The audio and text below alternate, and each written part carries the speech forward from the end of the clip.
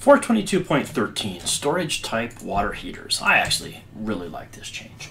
The rules addressing the ampacity of conductors for water heaters were simplified, and we made similar changes in other sections for the same reason. Let's take a look at what it says. And by the way, if you've been using the code for a while, when you first see this, you might recognize that it's not necessarily a change, but a clarification.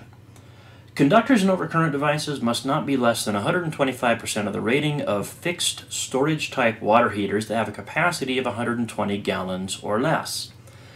Again, if you've done this calculation before, you might be looking at this saying, well, that's not a change, that's always been the case, and you're probably right. But what it used to say is that fixed storage type water heaters with a capacity of 120 gallons or less are considered a continuous load.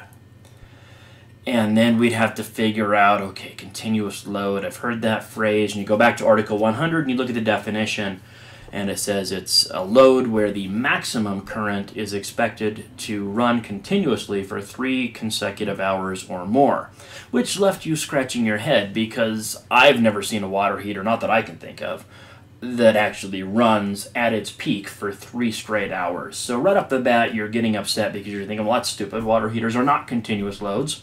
But here we have this rule telling us to pretend that they are.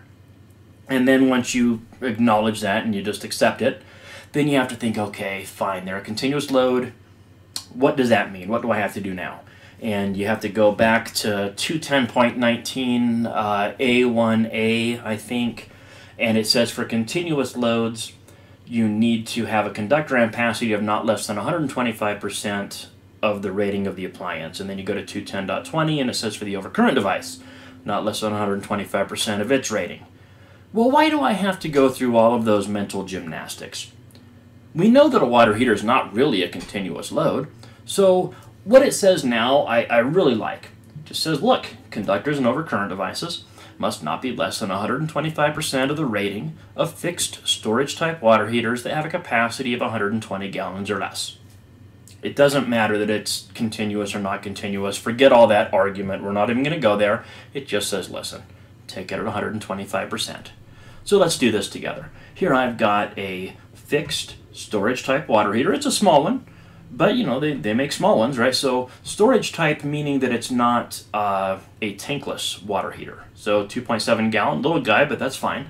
Single phase, 120 volts, 1440 watts. Okay, so let's start rolling here. 1440 watts times, 1440 watts divided by 120 volts is 12 amps. Okay, good. 12 amps, 125% of that is 15 amps, so I need a 15 amp wire and at least a 15 amp circuit breaker.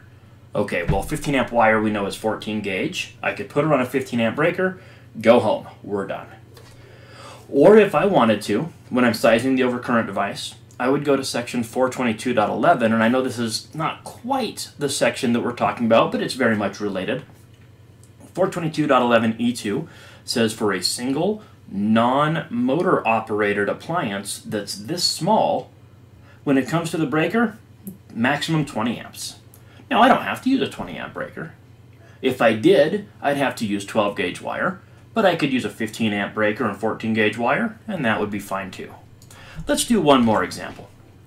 Here I've got a 4500 watt water heater, and it is 240 volts. So let's clear off the calculator. I take my 4500 watts divided by 240 volts. That gives me 18.75 amps. So we know that the conductor has to be at least 125% of that, and the breaker, or fuse. So it has to be at least 23 amps. 10 gauge wire, right? 10 gauge wire we know is good for 30 amps. 12 gauge is good for 20. So we're going to use a 10 gauge wire, and it has to be at least a 23 amp overcurrent device. So let's go with a 25 amp breaker or fuse. 25 amp is a standard rating.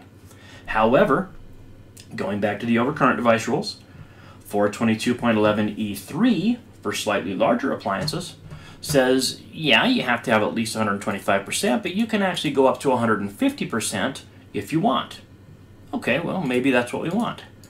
4,500 watts divided by 240 volts, 18.75 times 150% is 28 amps. There's no such thing as a 28 amp breaker. I go to table 240.6a, and we could confirm that fact, and then we would also find out which one is the next standard higher rating, and that would be 30. So if you wanted to, I could put it on a 30 amp breaker. Either way, I'm using 10 gauge wire because it has to carry 23 amps. I could use 10 gauge wire on a 25 amp breaker, that would be fine, or I could use 10 gauge wire on a 30 amp breaker. That too would be fine. Let's do one more example really quick before we call it a day. Same piece of equipment, different voltage. 4,500 watt water heater. Well, I shouldn't even say that. I have a water heater that's rated 4,500 watts at 240 volts, and that's the key. But I'm putting this in an apartment, and my apartment complex is supplied with a three-phase 120 208 volt service, which is becoming more and more common, by the way. So each unit has single phase, 2 hots and a neutral, 120 208. So I'm actually going to apply 208 to this water heater and see what that does. Now the key here is this. A lot of people are going to screw up, and they're going to take 4,500 watts divided by 208. They're going to say, okay, cool, this thing pulls 21 amps. No, it does not. The wattage is a computation that the manufacturer put down on there just for our benefit. The fact of the matter is, if I apply it at 208, the wattage changes. What's constant here is the resistance. Think about a water heater. In fact, before we do that, a water heater, an electric water heater, and a toaster oven are very much the same piece of equipment. Only a toaster oven, you can actually see what happens.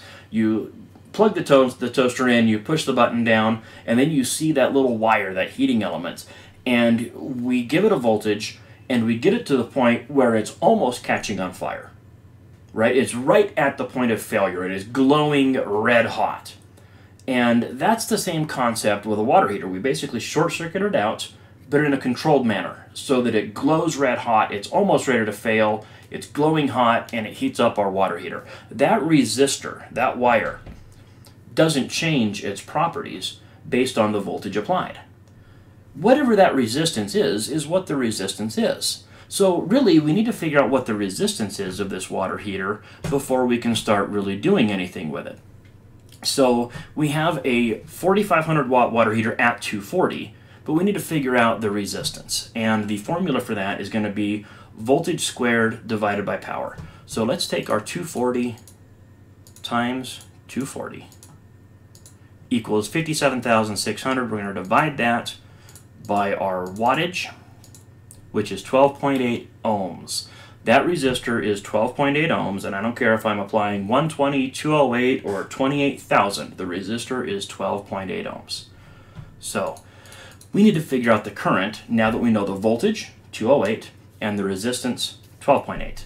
So we're going to take current equals voltage divided by resistance. So we know the voltage is 208.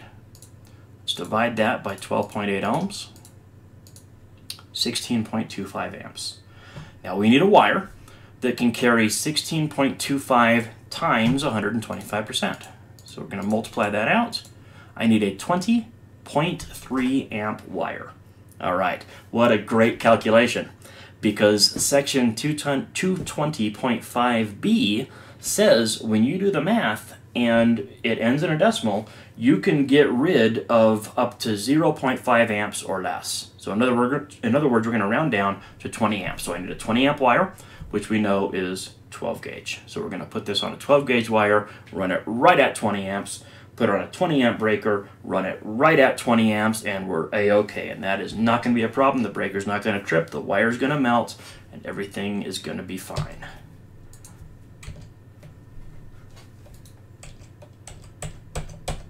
If you want to get in touch with me, there's how you do it. My name's Ryan. Ryan Jackson Electrical Training, ryanjacksonelectrical.com. There's my email address. I hope you got something out of this. Have a great day.